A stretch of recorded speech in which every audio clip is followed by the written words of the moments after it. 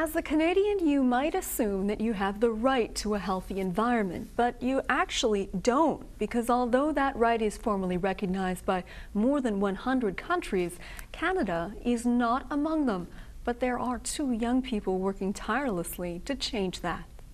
Environmental rights means everyone deserves to live in a healthy environment, clean water to drink, healthy food to eat. Meet 9-year-old Franny Yakulashek reading from her comic strip and her 12-year-old brother Rupert. Two kids out to change the world. Well, Canada at least.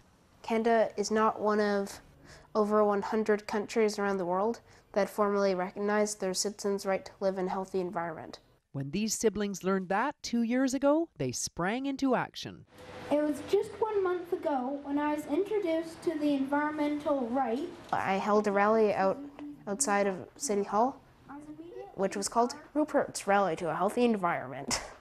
I wrote letters to all the candidates asking them that if they voted for the right to a healthy environment, I would try and convince everyone to vote for them. Victoria became the 10th city in Canada to issue an environmental rights declaration.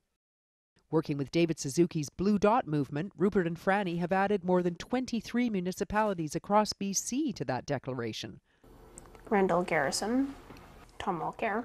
Yes, I have. Now they're contacting MLAs and MPs right across the country. Write letters to them asking them to support a federal bill of environmental rights. They are just ordinary kids, but they have some big ideas and they are willing to work really hard to see them come to pass. We would like to thank Action for Nature for the special Eco Hero Award. On October 8th, Rupert and Franny, along with 14 other people from around the world, received International Young Eco Hero Awards from the Blue Dot Foundation.